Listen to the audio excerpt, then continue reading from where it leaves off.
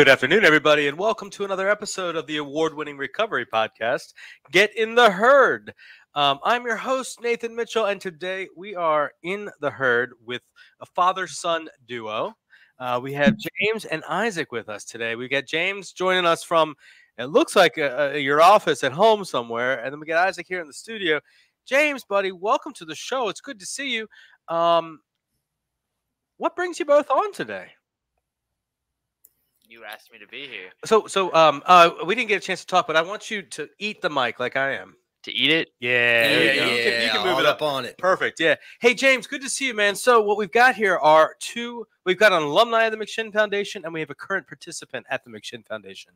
So, James, you are alumni. You went through the 28-day program. You went through, can I talk about your story? I mean, why don't you share? How did you find us? How did you hear about the McShin Foundation? Well, I heard about the McShin Foundation from RSW Regional Jail. Okay.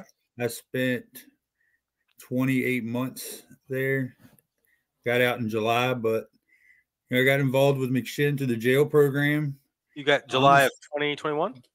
No, I got involved with them in April of 2019 and spent about a year working the program there before COVID shut it down, and then took it upon myself. We ran our own groups and stuff like that in the jail for the next year while COVID was shut down. And that in turn kind of helped me find a purpose in my, trying to help other people and help myself. So I came to Richmond to kind of build that foundation and to get peer recovery specialists trained. And then came home and now I'm working as a peer recovery specialist in the Shenandoah Valley, trying to help people coming out of the RSW build that same foundation. Wow. That's kind of the gist of it. So when you were in jail for that period, that COVID period where there was no, we didn't have people going in, you were actually watching this show in there, weren't you? We were. We watched on the tablets. They would load it on the tablets. That cracks me up. Yeah, because when I met you in Kenyatta, you both, I think it was Kenyatta was asking me stuff about my personal life that I shared on the show, but I thought, how did this guy know that? And I went, oh, yeah, because I talked about it. And back when Alex was really doing the show back then. That's cool, man. Well, welcome. Glad to have you. Glad to be here, man. We've got your son on the show, Isaac, over here. I don't know how that's possible, James, because you look like you're not even 40. I'm 46. And well, he's what are you, 12? 13. 13? All right. Well, welcome to the show, Isaac. So you got here and you found this place through your father, right? Yeah. So you've been here now almost 28 days. 22, I want to say. 22. So and this is that last week of the intensive program. How's it been so far? How did you find this place? What were your thoughts coming into it, and what's going on? Honestly, I didn't know what to expect coming into it. I was a little bit scared, but once I got here, I realized that everybody here was super friendly. I made a lot of really good friends here. One of my housemates is gonna fly me up to Maine next year, and we're gonna have a little fun in Maine. I met a whole bunch of cool people. Yeah. What have you learned? I learned a lot about what my dad was going through. I didn't really understand it until I got here. I mean, I knew it wasn't something he could help, but I also didn't know that it was something that stemmed from a lot of mental disorders. Like, I didn't picture my dad. Like, I always saw my dad happy and smiling, and I didn't know that it could stem out of having things like depression, anxiety, bipolar. What did you learn for you? That's what I was getting ready to ask. Yeah. Pretty much the same thing, that it stems from my mental disorders, and that I need to stay on top of treating those while I'm working on myself. Because if I don't, then I just end up doing a full circle and end up right back in this chair. Yeah. James, you've had an opportunity to speak to Isaac over the past several weeks. I imagine through the house phone over at the intensive house.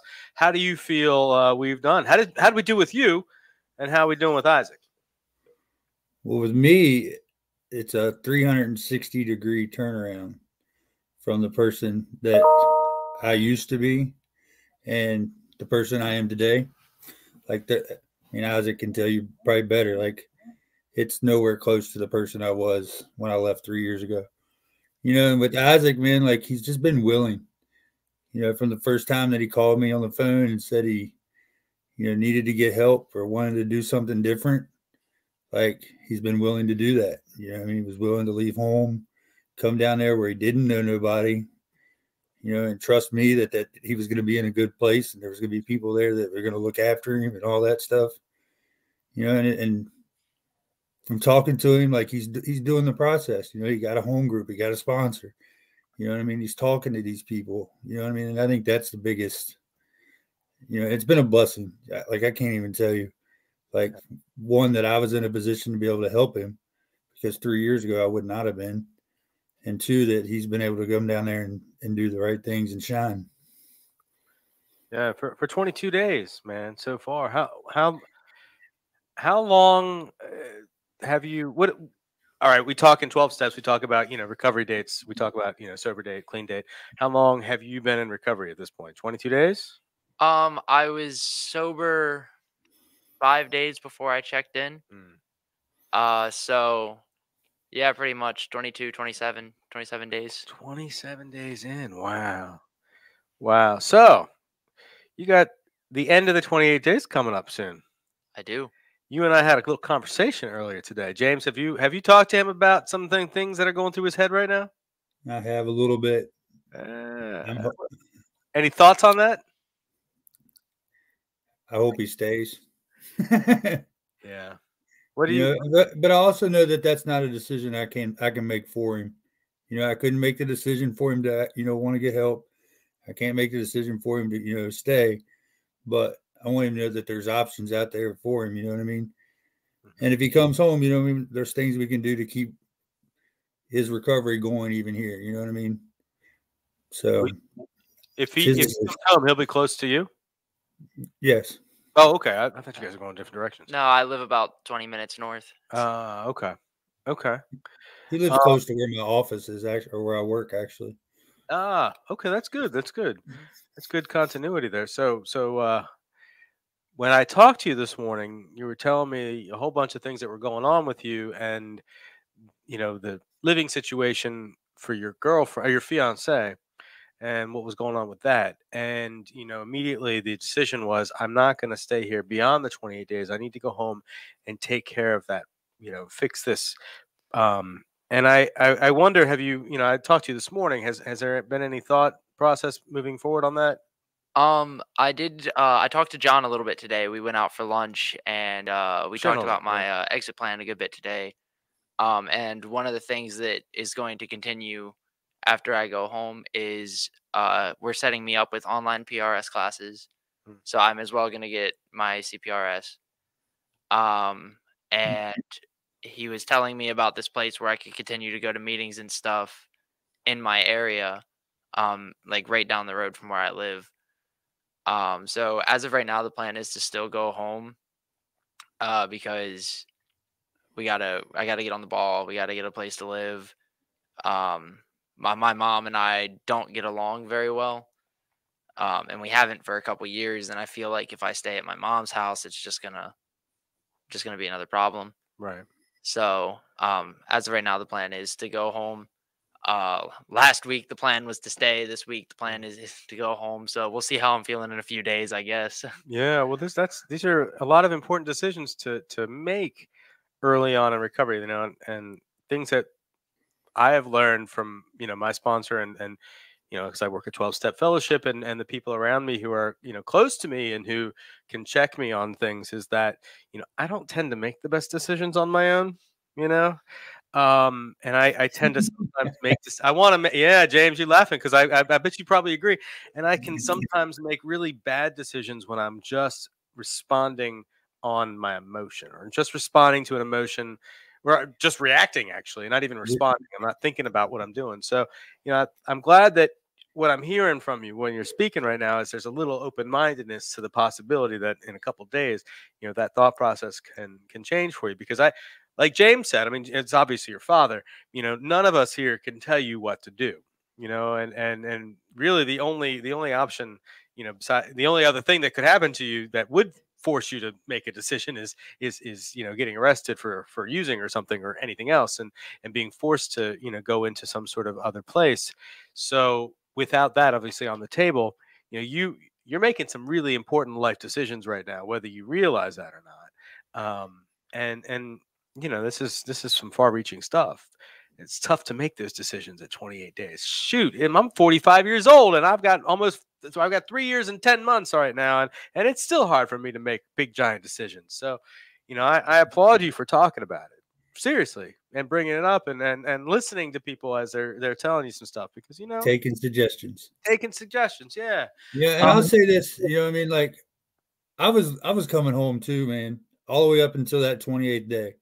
Like I was leaving. I was coming home. I'd been away from my family long enough, but I'll say this to you, Isaac, like staying there was the best life decision I made recently. You know what I mean? And I didn't make that on my own. Like, I took those suggestions from everybody. John, Cricket, Rob, everybody, Nathan, everybody that I talked to was like, y'all really think about this. You know what I mean? Like all that stuff that is here that we need to take care of, it's still going to be here when we get back. You know what I mean? And like Nathan said, I know I don't make the best decisions for myself at all. You know what I mean? And you know that better than anybody. When I start making decisions for myself, it's not going to be pretty. You know what I mean? Like, I'm really glad you got an open mind with it too. You know what I mean? And you'll make the right decision, and I'll support whatever decision you make. And when you come home, you're going to have to go to meetings with me. Or I would like you to go to meetings with me, I should say. Still a dad, yeah. Well, now I know how to find them. Yeah. I see that we've got a comment or two up there. What do we got, Justin? Anything good up there? Brian, buddy, it's good to see you, man. Stay as long as you can. You will not regret it. It only gets better and better. And then we have from Dolores Kibler. His grandma. Oh, is that? Mom. Oh, okay. Oh, I like that. You can't help anyone till you help yourself. Love you. Amen. Hey, G-Ma, do you make snickerdoodles? Because this guy right here likes them. It's funny because we get a lot of moms and dads too. I mean, I bake. We get a lot of family members who watch the show, and I'm always asking the same questions because this belly doesn't feed itself.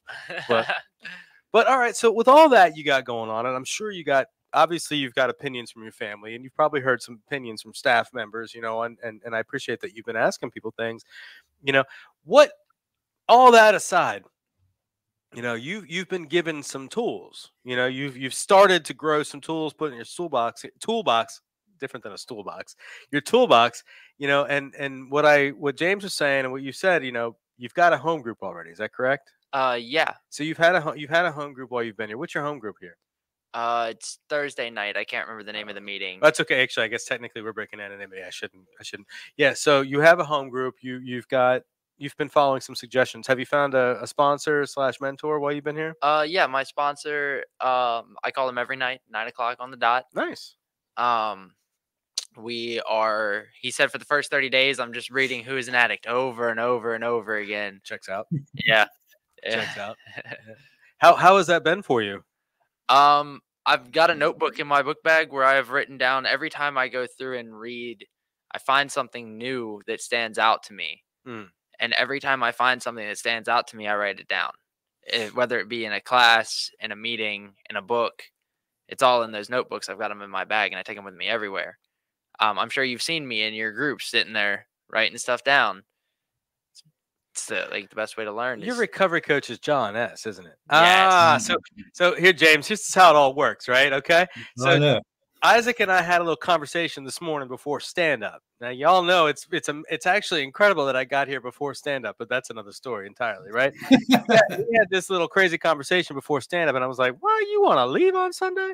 And so at stand-up, I said, man, this boy talk about leaving on Sunday, blah, blah, blah, blah, blah. I said, who's his recovery coach? And I said, and I found out John said, well, he needs to take him out. And he did. I forgot that was a connection we all made together this morning. So that's how we operate as a team around here. And I like that, that actually, I forgot about that. I'm glad to hear that all kind of worked out because, I've just been sitting in meetings today, talking about what my job is here, right? And not just me, but like all of us, we're doing this thing. And I talk about the aspects of my job, that the outreach and this and that and the other. What I talked about all that, and I said, but also let me just tell you, primarily, and what I see as my primary function is to be an effective recovery coach, which means sometimes I have to remind myself that when I'm like pushing people out the door and I'm like, no, I have to finish this paperwork here, business. And that was for you, Justin, and for you. But my primary role is, I'm not a certified PRS. I am a PRS, and I just need to go take the damn test eventually. But yeah, okay, right. And so I operate as a PRS all the time, and that's the people I'm surrounded with all the time. I have other things that I do, and I do that and blah, blah, blah. And when it comes right down to it, my primary function is to be, of service to the next person in front of me, which I absolutely love, and I love that I'm surrounded by people who also have that same philosophy for the most part. So, I live in a bit of a bubble, because even though my work and my recovery are supposed to be separated by, a giant ocean, I got my recovery through a McShin jail pod. I got my recovery through living in McShin housing and coming up here for the program all the time. And some of my friends, I work with some of my friends, I haven't lived in our housing in over a year now, but obviously I'm still here every day. And, this is an important part of my recovery, a vital part of my early recovery. So, whatever you end up doing, whether that's, if you do go home, whatever you end up doing, man, like the people and connections you've made here, we're still here for you. Whether that means, you're calling us up, you're chatting on Facebook, whatever, Messenger and stuff, use those resources. These don't just go away because you go and you decide that, you and your fiance need to figure things out. I get that. You've got those resources. All right. I talked long enough. What other resources have you gotten while you've been here? You got a sponsor, you got a home group. What else have you learned? I want to hear more about that. I have your business card in my wallet. There you go. Business. Business. That and 50 cents will get you 50 cents. But so I've been collecting phone numbers since the day I got here. Because who you call and what you like before you do something dumb. Who calls? Who I call. Okay. Just making sure. Who I call before I do something rash or dumb, they can make a huge difference. If I call somebody that's just going to co-sign it, that's where I'm going to mess up. They're going to be like, yeah, that sounds like a good idea. Go for it. Whereas if I call somebody who's been in long-term recovery and they're not just going to tell me, hey, that's a dumb idea. Instead, they're going to say, if you do that, you're throwing everything away. Yeah. That's the important part. And so I've got a few numbers from people that have been like John, who's been 40 years clean, 30, almost 39. Yeah. 39. I've got his number. Mm-hmm.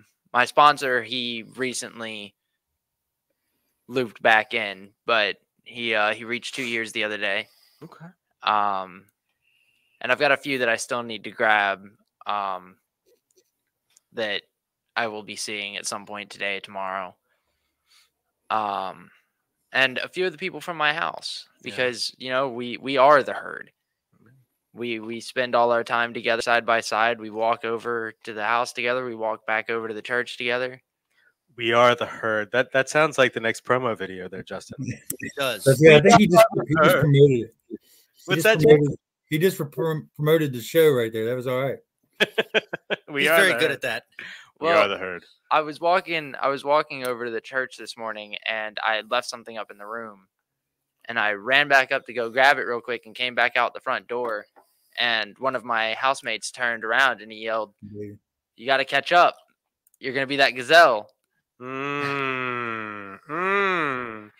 James, how does this ring in for you, man? You were here for you became a house leader. You left the intensive house and went straight over to house leadership. Is that correct? I forget. Yeah, I was only really in the intensive house like 3 days, 4 days. Oh, was that it? Yeah, because they need. I mean, I stayed in the intensive program, Oh, but yeah, I just because I had the time in the jail and everything, and they needed the room. But yeah, I was a house leader for 2 months. I don't know. I was there from July till the end of September. No, October. I left in the middle of October, something like that. What? You know, Camera is out of focus for some reason. yeah. You know, Isaac talking about that herd and using those phone numbers. You know, that's how Isaac got down there. You know, when Isaac called me, you know, I had a herd of people and a network of people that I called because it's straight. You know, I mean, I had a lot of self blame there for why he was in the situation he was in. You know, so like those people were able to talk to me, and then they were like, "Well, you know, you can bring him here. No, not a problem." But my network is how he ended up there. That network is very, very important, and not just calling one person to get one suggestion, but calling multiple people. Yeah. Yeah. So, James, so what was the process there that got Isaac here? He called and said he called me. He did, and actually before he told me he got in trouble, he said, "You know, I need to do something. I think I got a problem." And then he told me he got in a little bit of trouble, and you know, like immediately I said, "Well, I can help you with that for real," because that's, you know, I was in the position to be able to do that. So we talked a little bit about that, and then like I said, like because I was going through some stuff with the fact that like I said, I had a lot of self blame for that situation. You know what I mean? So I started reaching out to my network, you know, to talk to them for myself because I needed. My head wasn't in the best place, and I was talking to Kenyatta actually, and Kenyatta's like, you know, you can bring him here. I'm like, one, you don't make that call, but you know, I never really thought about it. He's like, well, I'm going in here right now, you know, and I'm gonna talk to Joyce and Mo. And he hung up on me actually, you know, and he was like, he called me back in a couple of minutes and said, you know, Joyce and him said, like, you need to bring him here. So I called Isaac back and said, you know, if you want to go to Richmond, you know, I can take you right now, or you know, I mean, whatever. And a couple of days went by and he called and said he wanted to go. So before he could change his mind, I told him I'd pick him up the next morning. You know what I mean? And the rest is kind of history. I was actually scared. I was scared to death he wasn't going to go for real. Yeah. You know what I mean? Because at 20, like he's got a lot of courage. I want to say that too. Like at 21 years old, you couldn't have told me nothing. You know what I mean? Like, you want me to quit doing what? You want me to go get help for what? Like, I would have bucked on that all the way. You know what I mean? That's just how I was. So like that courage it took for him to one call and say, you know, I want to get help. Yeah, I can't, like, I'm envious, and it's an inspiration to me, like, to see him do that. Inspiring, I should say, for him to do that, because I wouldn't have done it. Yeah.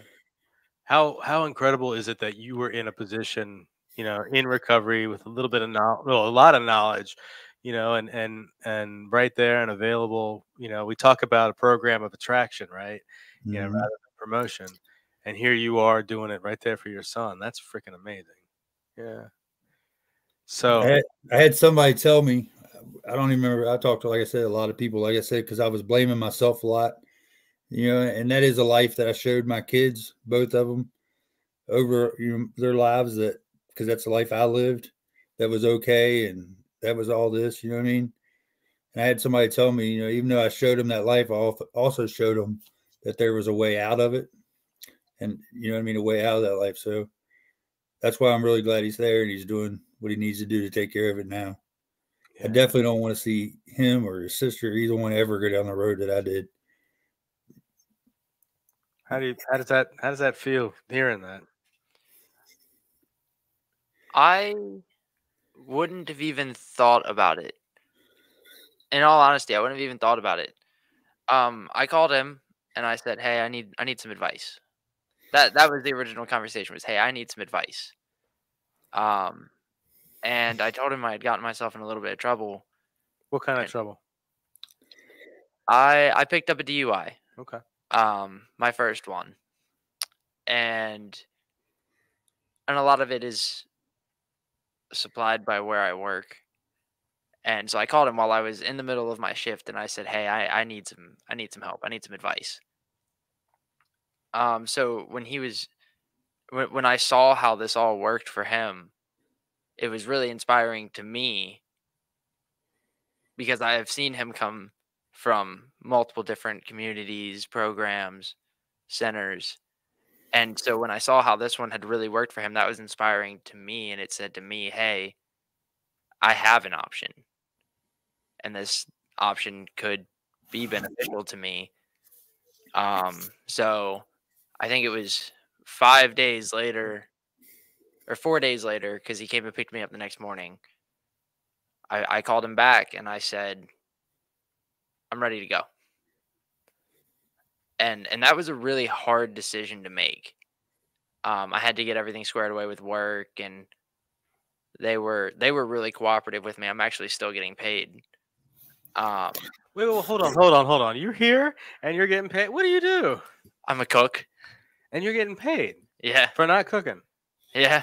Man, my office is right there. You ain't brought me one meal since you've been here. Well, mom's collecting my paychecks right now. Without saying names or anything like that, like, you must have a manager that's in recovery. Not in recovery, but when I sat down and had the conversation with him, it turns out that we have the same mental disorder, and my mental disorder is where this stems from for me. Ah, that makes sense. Gotcha. Yeah. Gotcha. Okay. So when I told him that I was having trouble with my mental side of things, and that my issue was becoming a bit of a problem, he said, "We'll see you when you get back." And I called a friend that works there when I got here, and he said, "Yeah, he's still setting paychecks out here for you." Wow. What are you doing? And you don't have to get specific on what the issues are, but what are you doing to maintain your mental health? Are you taking care of things? I'm supposed to be seeing a psychiatrist. It's been I'm not asking what you're supposed to be doing. I'm asking. no, and I've been pushing for it since I got here. Okay. They asked me when I sat down in that first room, and that's been something that hasn't gone to plan exactly yet, but we're working on it still. Because it apparently wasn't in my original plan. Okay. So as of right now, I'm still taking my medication. Okay. It's on a little bit of a lower dose than it's supposed to be, but I'm still taking it. I'm going to meetings and actually talking about how I'm feeling. Like last week, I sat down in our mental health meeting and I told the majority of my story about where all of my mental issues stem from. And that actually really helped a lot, because for the longest time I haven't let myself feel that even before I started using. And I didn't want to. Yeah. And it was very difficult to get it all out there, but once I got it all out there, I felt so much better. Yeah. What do you have the resources? And I'm guessing James is probably the answer to this. Are the resources available up there near your way? Yeah, to take care of things in a more fulfilling way. I mean, it's one thing to find the medicine and just go with it. It's another thing to be tackling and talking and meeting somebody, clinically as well as through, the recovery groups. Yeah, I have a psychiatrist currently. But he's in, I want to say Loudoun County. Okay. Which is a good bit away from where I live, not super far, but not super close. And I'm going to work on finding a therapist when I do go home. Yeah. Because that's going to be a big thing for me, is I need to be able to, if I can talk in front of a group of people, why can't I talk to a therapist? Yeah. And that's like a big step for me, because for the longest time, my mom would take me to see them and I would just sit in there on the couch and not say a word. But the psychiatrist is a definite need, because when I take my medicine, my emotions stay calm, I stay calm, and I don't just go out and make those rash decisions. It actually makes it easier for me to sit there and think about things before I do them. And so that's something that is it's actually in my plan that I need to do this, because if I don't, I'm just gonna end up slipping up again. When James, did you do a transition plan when you moved out of the intensive, I guess, program and moved into house leadership? I never did the transition plan.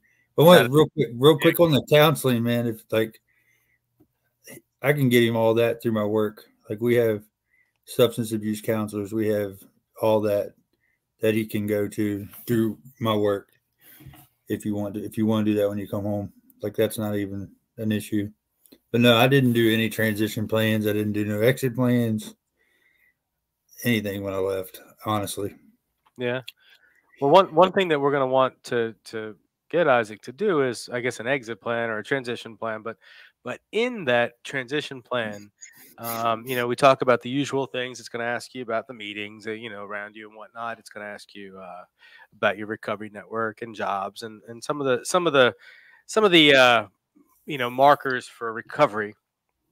But one of the big things that I always go to when I'm reviewing these with my coachees or anybody who comes to me is I look at the goals, and we ask you to, at least in the transition plan. I haven't looked at an exit plan in forever, but transition plan, we ask you to outline 5, short-term goals, and I think 5 or 6 long-term goals, and then we ask, how you're going to, what steps you're taking to meet those goals. And so, without having that in front of you and just jumping on you right now, short-term goals, what do you have any short-term goals right now off the top of your head? I do. Problem is I can actually see the paper from here. Oh, you have the paperwork already? It's right there on the couch over there. Okay. And I've been working on it a little bit. But my short-term goals are actually pretty simple. Top and foremost is I want to get my daughter back in my life. Okay. And I'm planning to get started on that as soon as I walk through the doors of my house. It's going to be the first thing I'm doing is I'm finding out what I need to do for that. I've got that I want to go back to college. I took a class and then never continued, and I don't even know why. Okay. I want to get an IT internship because if I could sit in front of a computer for the rest of my life, I'd be happy for the rest of my life. You could probably do that without an internship too, and make a lot of people live in a basement somewhere. But yeah, I want to make money for it. Okay. That's the important part.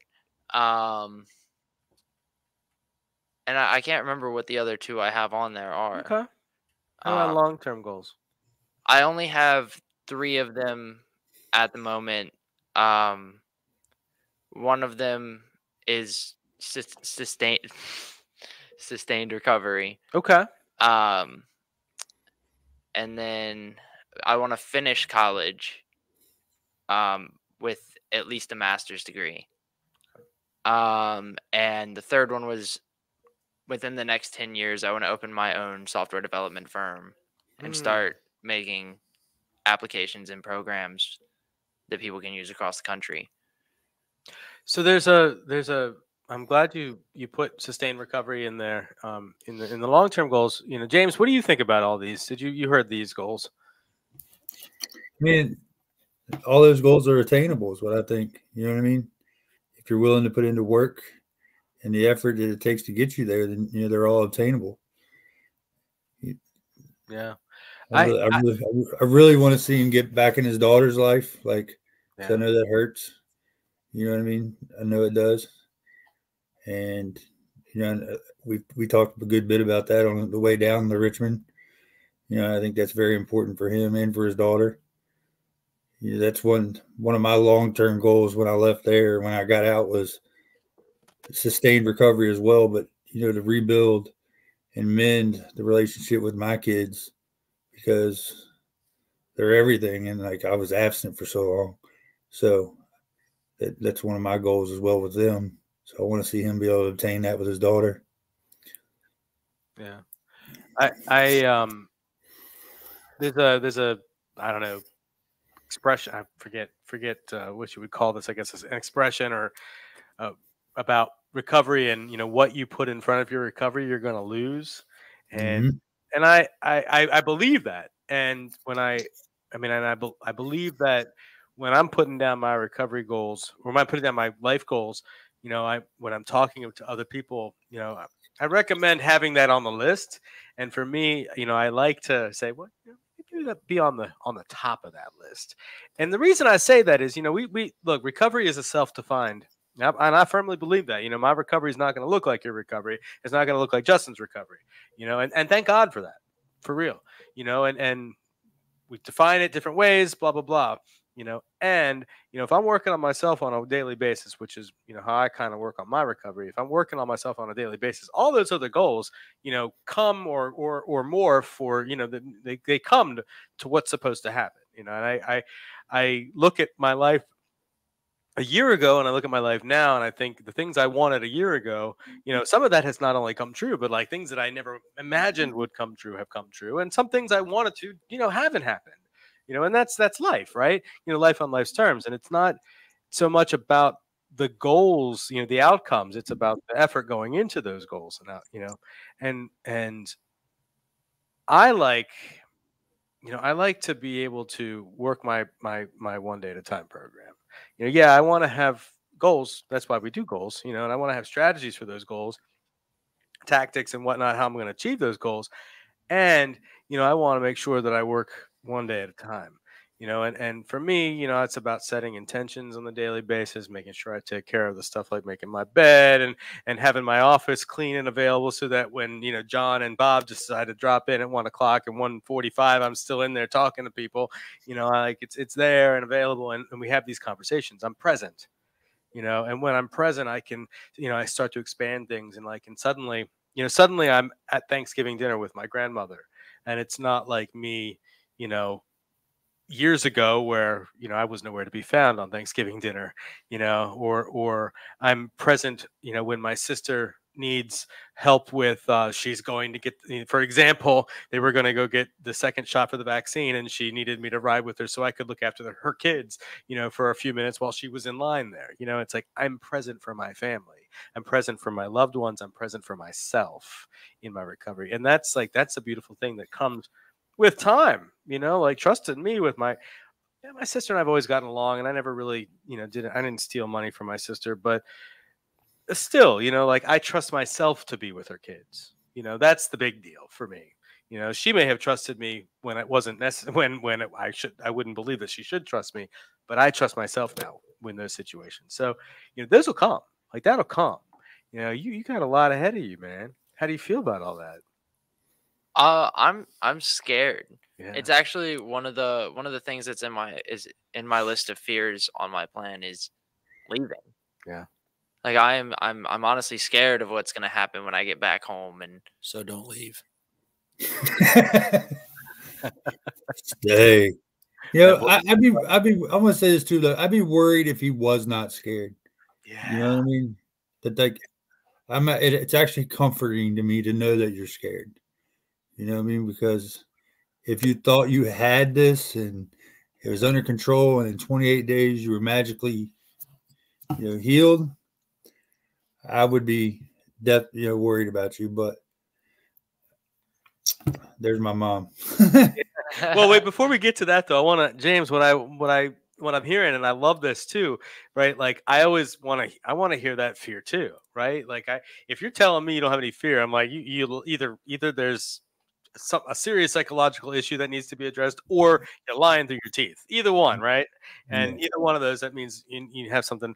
And so hearing that, and then also what I'm hearing is I'm now talking about the decision that I'm about to make, and I'm listening to people. And although I have said what I think I might do, I'm still open to the fact that I might do something different. And I love that. I mean, that gives me hope. And regardless of what you do, like, listening to what I heard your father say, I'm going to support you either way, whatever you do, I'm going to support you. And I think that's amazing. That's beautiful. I have very, like Justin said, just stay. I mean, like, I want to say that too, because I mean, I have a very strong opinion on what you should do, but it's also not my life, and ultimately, what's best for you may not be what's best. What I think is best for you is certainly not what may be the best thing for you. And I recognize that through my recovery. I'm not trying to fix, manage, and control everything anymore. Well, most of the time I'm not. So, I usually am. Yeah, you are. And I hear that. But Justin, before you actually click on it, let me read it real quick. Don't hover over it because I won't see it. There we go. Melody Funkhauser says, James' mother here. I would like to just point out that James comes from a family of addiction, and what the McShin program has done to bring him to where he is today, I will forever be grateful. Isaac Kibler, you need to take care of you first. So that you can be there for those. This is Isaac Kibler right here. You need to take care of you so that you can be there for those you love and who love you. I am very proud of you both. I'm very proud of the both of you, for realizing I need new glasses, for realizing the problem and getting into the program, which is getting into the solution. Thank you, Melody Funkhouse. I'm sorry I butchered your words there. Now you can click it there, Justin. But that's beautiful, man. How do you feel? That's grandma up there, right? That's you have two grandma. Is that other grandmother? That's Mama. That's Mama. And G-Ma was earlier. Yes. Man, you got both your grandmoms. That's cool. Yeah. That's really cool. I have one left, and I love her. And to be like, I got to see her at Thanksgiving. I was just saying. And not only did I get to see her be present, but I made a cookie recipe that her mother brought from Scotland. We have some in the other room. I forgot I brought you some, Justin. Shit, what now? We've got cookies in the other room. My great grandmother's recipe. Yeah, they're from Scotland, so they're butter, sugar, and flour. Here you go, kid. Butter, sugar, and flour. I mean, actually, that's literally all that's in the cookie. Butter, sugar, flour, and then a little rice flour, and then you spread on some raspberry preserves, smash them together, put a little icing on top, and a maraschino cherry, and Bob's your uncle. But they're good. And did you say Bob's your uncle? I did indeed. Yeah, I did. All right. That's a very English thing. But anyway, Mama, G-Ma, good to have you both on the show watching. The beauty is the ability to stay and get well. Thank you, Debbie. It's good to see you watching. Debbie Rosenbaum over here. She's on our board of directors. She is the chairwoman of the board. Hi, Debbie. It was nice to finally get to meet you in person. So wow, you got grandma, you got G-Ma, you got Mama, you got Dad up here. Did you call your dad Dad? Yeah. Okay. And you've got like Brian Merritt's got a lot of time up here. Debbie's got a family member who's got a lot of clean time. You've got the two of us over here. You've got, between the two of us, we may have a few days, but at least a week. At least a week. But between the two of us, you got a lot of people on your side. That's kind of neat, man. Look, you got people up here on your side saying stuff. How do you feel about that? It does help. Like I said, I'm scared to go home. Yeah. But it does help to know that when I do get to that point, or when I do go home, that I have all of these options. All like I have an entire network there too. My whole family supported me the entire time I was here. Mm-hmm. The first Saturday, G-Mom actually sent up a care package. Had a whole bunch of candies and any snickerdoodles? No. No snickerdoodles. But there were like books and stuff, like crosswords, word searches, stuff that I could do because we really do just spend a lot of time over at the house. Yeah. Or sitting around waiting for the next group to start because I stopped smoking while I was here too. Good job. Wait, you stopped? Well, wait, is this because you wanted to stop smoking, or is this because you were broke? Actually, I've had money the whole time. Okay. But Kevin ran out of cigarettes the other day, and I said, "Here, take my last pack." And wow, I haven't picked up another one since. Wow, I started smoking when I got here. Me too, man. I know, right? That's not true. No, I hadn't smoked in 3 years when I got there. Yeah, I picked it back up, is what I mean. I picked it back up. Yeah. I have quit since then, and then I've gained like 45, 50 pounds, but maybe even closer to 60 pounds. But anyway, good for you. Good for you. Awesome.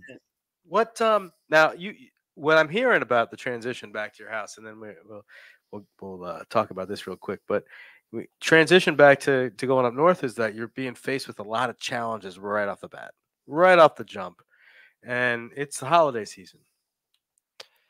Yeah. Yeah. How do you feel about all that? I am excited to be home for Christmas. There is no place like home for the holidays. Yeah, I was a little more excited when I had a place, like when we had a house lined up and I was going to be in a home of my own for Christmas. Yeah. But I am excited to be going home for Christmas and seeing my family for Christmas. And I think this will be the first Christmas where my mother does not make mimosas, which is awesome. Don't get me wrong, they're delicious, but sounds like a bad path to start on. Well, I mean, you look. I mean, Justin and I were just in the grocery store this morning and buying half and half, and going up to the half and half aisle goes right past the orange juice. And don't you know? This is so funny you say this, because don't you know they are clever at that Kroger? They put the prosecco right across from where the orange juice is. They're like setting me up for mimosa, and I loved a mimosa back in the day. I loved me, but one was definitely too many. 1,000 was never enough for me, right? And I mean, but I'm looking at that. I even said to Justin, like, man, these guys got it going on. They're smart because they know where they're going. Family time means alcohol. Let's not deal with these issues. It can be difficult. Yeah, well, good for you, man. I've been at a couple of family events recently, and Thanksgiving dinner, people were drinking, and I'm okay with it. I don't think too much of it, but I was at a same family, but an event 2 months before that. And my cousin, who knows I'm in recovery, but doesn't really know what that means. He actually handed me. Well, he offered me a beer, and I actually put it in my hand. I was like, "Oh, no!" And he wasn't a jerk or anything, and I explained to him. But it's just kind of funny that people, even knowing that I'm in recovery, don't know what that means for me. So it is really, really important that I identify as a person in recovery, but also, I know what that means for me. And for me, that means, yeah, that beer sounds like a good idea, but what it's going to do is it's going to start. I know what it'll do for me. That's going to start me off on the races there. And, I didn't have to make a big deal of it or a big show of it. He wasn't being a jerk. He was being a polite. He's one of my favorite people. And, we were very, very close when we were younger. We're still close, but, we were, younger when we were kids. We were all around each other. And, now it's just sort of like, oh, no, I'm good. I don't drink. And he kind of asked me, I don't know if you do, he kind of was tiptoeing around. I was like, no, this is what recovery means for me. And I explained it. And that was it. That was the end of the story. It was no big deal. He's drinking his beer and whatnot. I didn't, have any explosions or get pissed off or feel any sort of way. But the nice thing is that I drove myself to the house, where the party was. And then I drove myself sober home when I felt like it, and that was nice. I mean, that's what recovery gives me. It gives me these options today, to do those things. So for you, and in the next couple of days, what do you need from us? And I mean us. I mean, you got your father, you've got Mama, you got Gma, you got Justin, you got John S, you got Mo downstairs, you got Jesse, you got Billy Bob, and everybody at your house. What do you need from us? Well, luckily enough for myself, I'm very fortunate. Nobody in my house but me was a drinker. Stepdad is a celiac. He can't. Gluten really messes with him real bad. Mom gets migraines real bad, so she doesn't touch it either. So, and I don't think that it's gonna bother me even if they did to see it in front of me. Because I know that if I touch it, it's a whole nother story. So really what I need is the people that are going to hold me accountable for that. And when I go to do it, smack me on the back of the head and say, stop it. Ooh. Okay. What if somebody's not there? I don't typically drink alone. That's what those numbers are for. Yeah. But yeah, so like, I mean, I can't tell you how many times I've walked into the Valero down the road or walked into Kroger. And it doesn't even bother me anymore. I just walk right past it. I don't look at it. Just grab what I need to grab and go. So I've got the numbers. I've got this. I've clearly got the support network at home. So I think I'm doing pretty well for myself, honestly. Okay. And for the next what? 6 days, 7 days, 6 days, whatever it is, 5 days. What are we? Tuesday. What day is it, Justin? I don't know. It is. It doesn't. It's Tuesday. Tuesday the 7th. So we got. I don't know. Oh, it's Pearl Day. Yeah. 1941, right? And it's 2020. Oh wow, it's 80 years today. Is that right? Yeah. Am I right? 80 years today? Sounds right. Wow. I gotta call my grandmother. Yeah. Um, uh, well, she remembers it pretty clearly. It's funny. My that's a whole. But you've got a few days left before you leave here, right? And what I mean by yeah, what can we help you with? But what can we help you with in the next couple of days as you're making the transition, whatever that transition is? How can we best support you while you're still here at McShin? That's a really tough question. Yeah. I feel like I really do have the support I need as is. Like, I know that if I'm having a tough time, I can walk into your office, or I grabbed cricket the other day because I was having a pretty tough time. Um, I mean, I showed up here with an entire support network here because of Dad's friends. So when I got here, so many people. We roll deep around here, don't we? I got here and it felt like almost every day somebody new was running up to me and going, Lil Duck," and I'm like, "Who's this one?" And so I mean, I've had the support that I've needed the whole time I've been here so far, and it really has been amazing to see so many people ready and willing to support me in anything I needed while I was here. Okay. Dad, what do you feel? What are you thinking right now? What's bubbling up? Just one, man, like how proud I am of it, Isaac. You know what I mean? And two, I'm just sitting here like it kind of tearing me up, man. Like I really miss like him talking about that network of people. Like I miss the shit out of you guys down there for real. Yeah. Like it's a family, you know what I mean? And how happy I was that they supported him. You know what I mean? When he got there and through his journey there. It makes me feel good. I'm so grateful to hear that you've taken not only the lessons you learned while you were here, but the lessons you learned while you were in the program at RSW, and now you're using those skills to help the next sick and suffering. You know, how are those? How are you getting along with your participants or clients or however your people? You know, well, I wish there was a magic pill that everybody would you could give somebody and they'd be healed. Yeah, if there was one magic pill, I'd take two. Yeah, me too. But you know, like it gives me purpose. Really, you know what I mean, every day. You know, I have some people that are real receptive. Some people are doing really great. You know what I mean? They're putting in the work.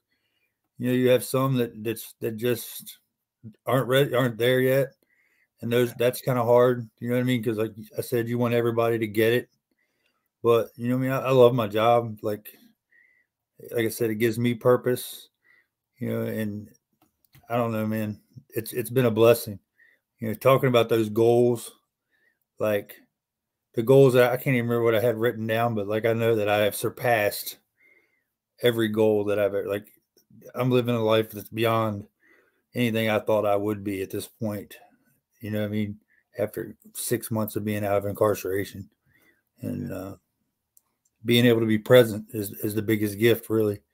Not only in my own life, but my kids' life, my mom's life, my sisters, my nieces, nephews, everybody. It's just a gift. That's awesome. Any final words, James? Any wisdom you want to pass along to Isaac here, or any of us, or share with the world? I'm gonna say to him, man. Like I said, right up until the 28th day, I was going home too. Just keep being open minded. Listen to those suggestions. You know what I mean? Make the best decision, you know, for yourself. And like I said, I'll support you either way. And I love you, dude. You're inspiring me. You know what I mean? For real. I'm glad you're there. And it's according to to Nathan and Justin, I love you guys and I miss you. I miss you too, James. Miss you too, bud. Do you well, before we get to your final words, Isaac, there was something you said that I want to point out. And perhaps maybe I caught it. Maybe you caught it. Maybe you caught it, Dad. But you know, I'm tacitly gonna use this new privilege to just smack you upside the head at any moment, because that's what I heard from that. No, any final thoughts, last words you want to share with us? No, not really. I mean, I'm pretty quiet. I keep to myself, and it's part. Whoa, hold on. Did you just say you're pretty quiet? I've been breaking Absolutely. out of that a good bit since I've been here. I was going to say, I got 11 on the people over there that might disagree with that, but okay. I really do like to keep to myself, Yeah. and I mean, part of that is the isolation. Yeah. And I stayed like that for a while, quite a long time actually. But I love you too, Dad. I planned on calling you later, so it was kind of funny that we ended up here today. And I guess that's it. That's it. Yeah. Yeah. You do you have any words from above that you want to share with us? That was brilliant. Thank you.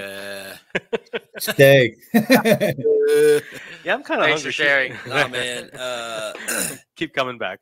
really, just stay in contact with people, man. And I mean, if you want to stay, that would be cool.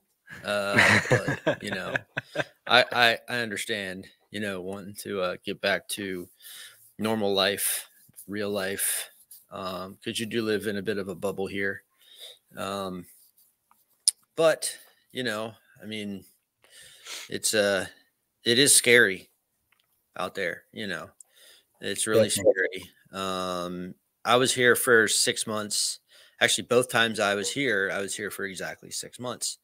And that was the big mistake that I made the first time I left. When I left, I didn't keep in contact with anybody.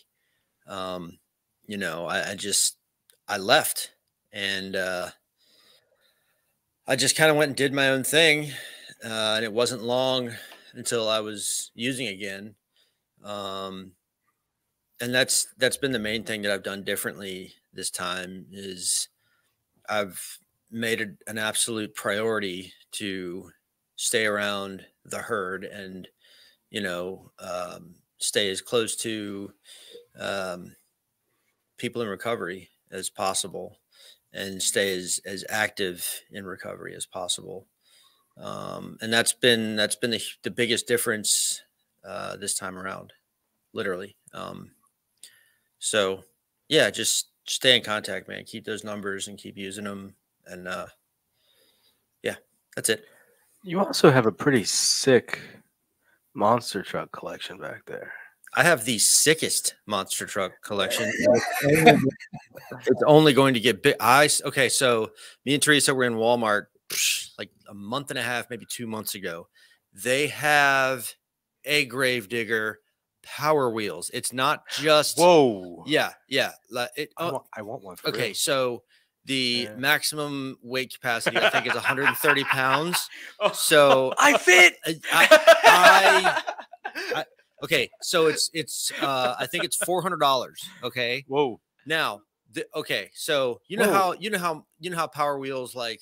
You also know that you're not It's- 130 pounds either. Right, I understand that. Okay. This would be merely decoration. I would probably put it in the back of my truck and just strap it down and have it there. Okay. We could adapt that with a chainsaw motor, though. Okay, so I've put a lot of thought into this. Okay, this thing, it doesn't just have like the plastic, like it's got actual tires. Okay, it's got a suspension system. It has a metal frame. Like it. So this thing is more viable than your actual truck. Is what Yes. you're saying. And I want it very badly. Ooh. I don't have $400 to drop on a Power Wheels toy, but if I did, Ooh. it would be sitting in this room right now, and Ooh. I would be sitting it. Ooh.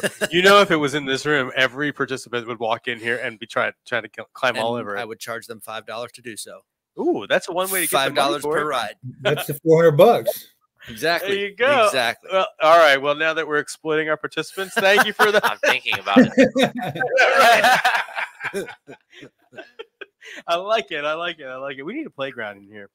Well, anyway, all right. Look, thank you all for being here today, man. Thanks for having me. James, it's good to see you, man. We've got to do another show and actually hear more about what you're doing out there, because I love that you're taking this and using the skills, man, and really just going with it. And that's beautiful to me. So I definitely want to keep in touch and have you on the show again. For anybody, thank you. Anybody out there, man, you know how to get in touch with us. Give us a call. I'll tell you what. I know Justin's got his finger on the button to hit the end of the show, but I do want to say something. We did something the other day, man. We are at full capacity with our mail program right now, and what that means is we're not even full capacity. We're above full capacity because we got people sleeping on cots. And I'm not saying like, look, like we got a lot of people who need a lot of help around here, and there's other organizations, and we're not turning people away from recovery. We're having to use other resources. But I'm saying, man, there's a lot going on right now, and if you need help, man, we're going to try to help you.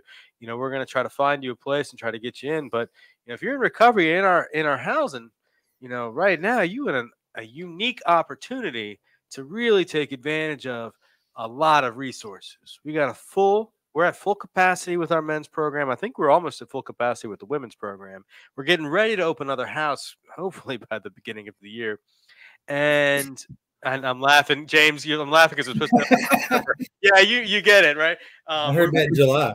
Well, here's the rub on this, right? We're waiting on issues that the whole global supply chain crisis issue is preventing us from getting done. At least that's what I'm told. I don't know. Let's slap on some cabinets and be done with it. But whatever. But I mean, really, these things have to be done the right way. But the thing is we have full capacity, which means we're helping a lot of people right now, which means there's a lot of knowledge in these buildings, in these rooms right now. Take advantage of that.